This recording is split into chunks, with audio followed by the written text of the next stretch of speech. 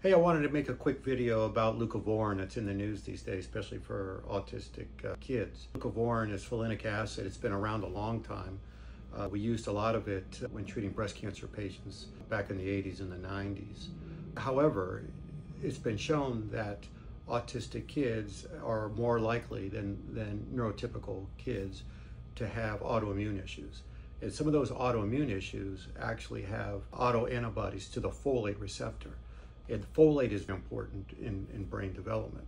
And so if you have an antibody to the folate receptors, that means that normal folate you take can't be incorporated into the cell. So you have low folate or low intracellular folate. You just can't take folate because there's no way to get into the cell.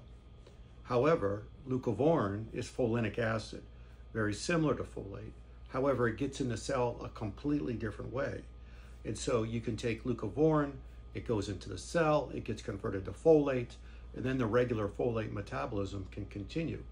And this has to do with methylation, it has to do with redox reactions, a lot of things that folate are important for. More importantly, there's very few randomized, double-blinded controlled studies looking at supplements in autism. But this has been done with leucovorin, and there's a clear benefit of taking it. When they looked at kids, about 80% of autistic kids had autoantibodies to folate receptors. You may have heard of the FRAT test, folate receptor antibody test. You can go online and then you can get that test. You'll get a blood sample and submit it and see if you're one or have a child that has the antibody. And if you do, then leucovorin is really indicated. It's dosed out 2 milligrams per kilogram per day. It's very easy to take. It's very easy to figure out. It's very well tolerated, and it can make a huge difference. I truly believe in it, as I do stem cells for autism, and certainly it doesn't take the inflammation that's seen in the brain away, but it makes the cells there work much more efficiently.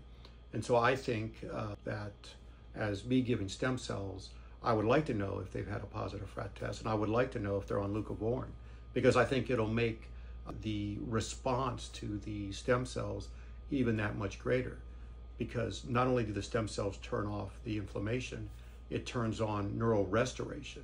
So more connections, more white matter tract growth, all sorts of things happen, and it can happen better if the folate level in the cell is normal.